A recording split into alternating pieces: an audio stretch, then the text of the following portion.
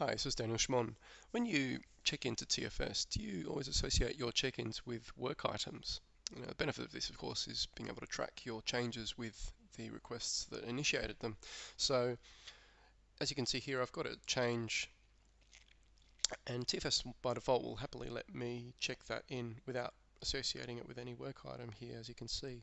But what you can do is, in both Visual Studio Online and TFS, you can set a policy to make sure that it doesn't let you check in without associating it with a work item. So I'll show you how to do that now.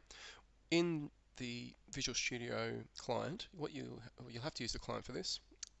What we can do is select our team project, and I'll do that from the Team Explorer pane, selecting the drop down here, going to connect to team projects.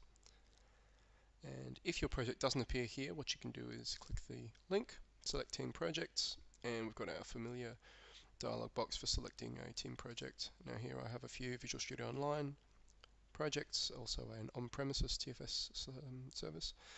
I'll click on this one here, select my project and click connect.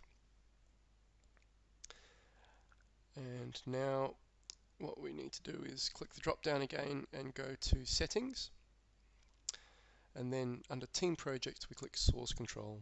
There is also a source control link under team project collection, and that's not the one we want. We want team project. Then we click on the check-in policy tab, and here we go. I'll add a policy.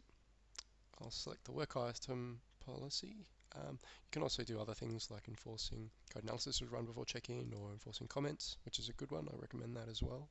In this case, we'll just go with work items. Click OK, OK again. And now, if I flick back to my pending changes tab, there we go. The following check-in policies were not satisfied. You must associate this check-in with one or more work items. And that's all there is to it. Thanks.